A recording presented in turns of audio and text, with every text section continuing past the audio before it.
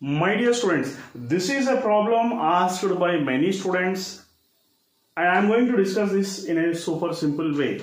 You can just see here, this is 2R and this is R. This much part of the circuit is having the answer as 2R by 3 because this is 2R and this is R. As this is a symmetrical figure, we will cut these connections here now. And there is nothing here. Okay, so this is 2R and this is R, gives you 2R by 3. Similarly, this part also gives you 2R by 3.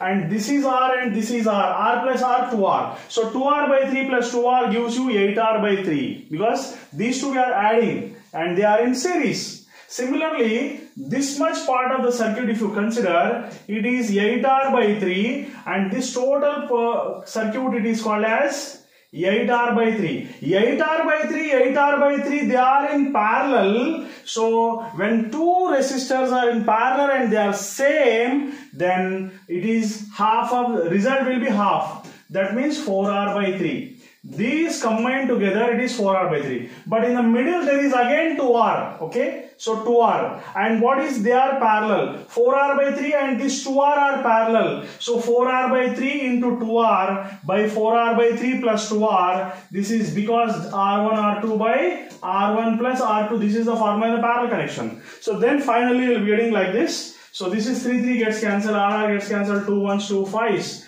So your answer is, the resultant answer is going to be 4R by 5. 4R by 5. This is 4R by 5. That's it. Thank you very much.